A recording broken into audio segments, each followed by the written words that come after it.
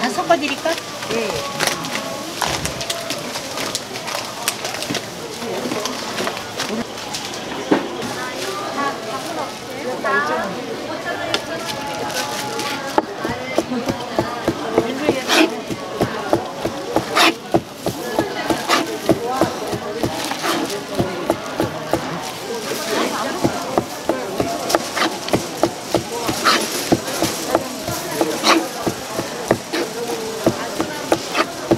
다 섞었니? 예, 예.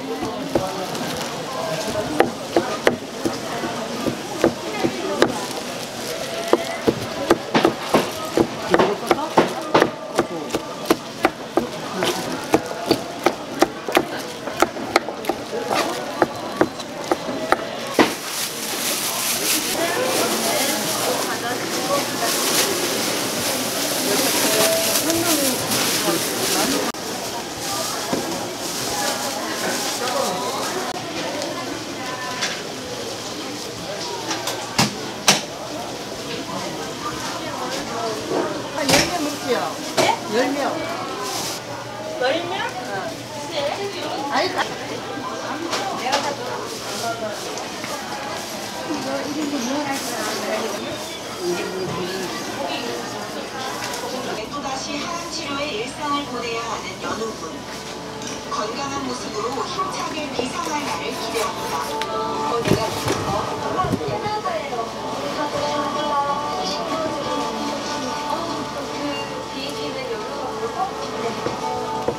와이프의 어미출연. 엄마는 한국의 조율사라는 상을 받은 2015년 코로나19의 장벽을 뛰어넘어 매직 오랜만에 국내 공연 무대에 섰습니다.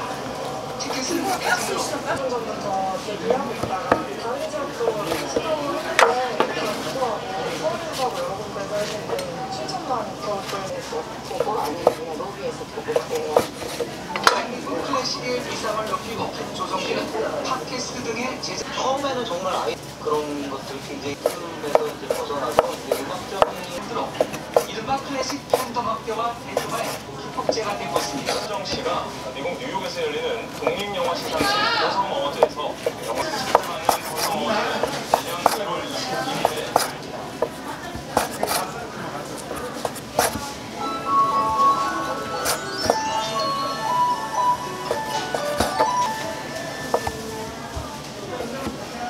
오픈으로 미세먼지 사고함이 호전됐습니다. 전 시간과 다르게 현재 수도권과 충북, 경북 지역에 대기 진입돼 있습니다.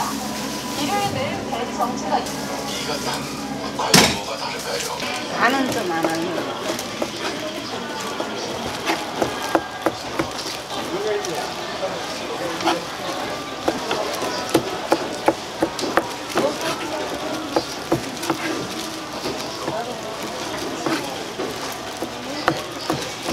딱딱할래?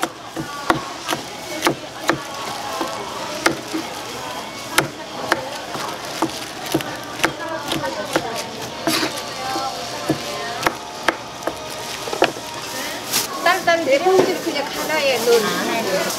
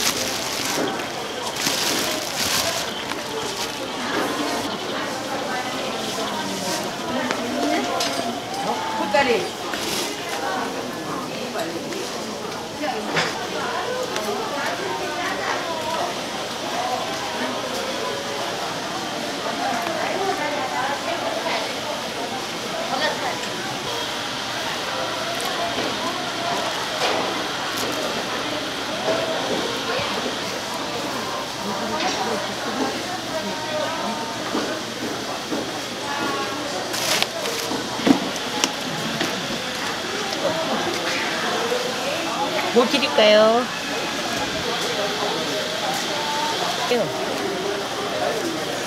그게 워낙 비싸, 내장에서.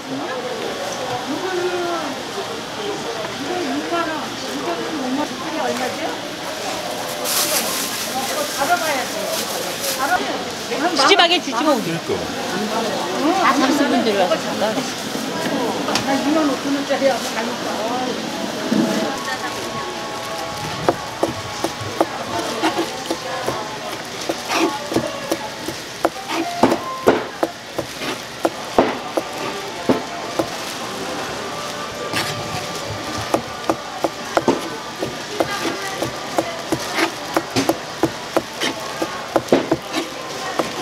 그래?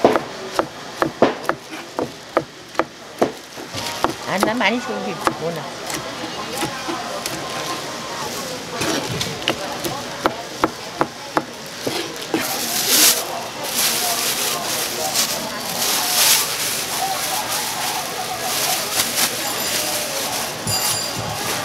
아니, 우리 많이 준다고 소문났어.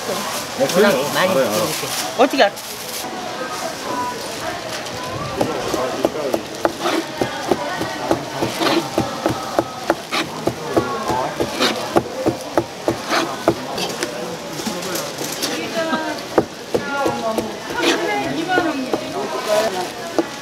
아줌마 혹시 네. 야채 순대 파는데요? 야채 순대를.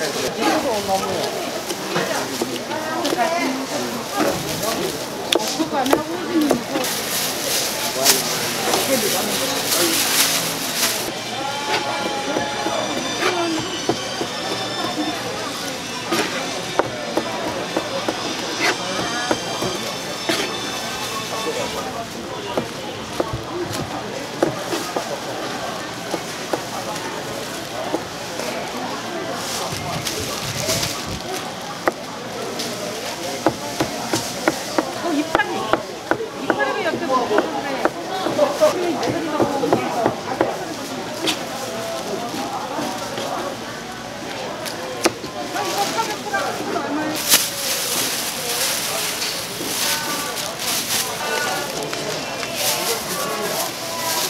간은 빼? 커피는 먹어도 간. 네.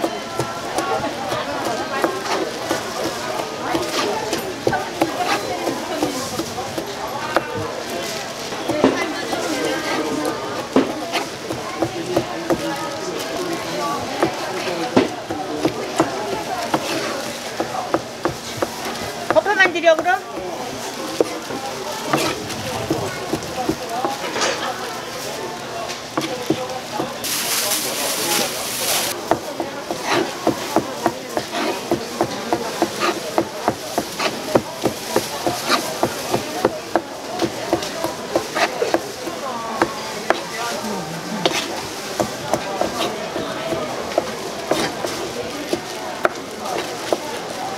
어머니 공기 나눠서 좀 줄 수 있을까?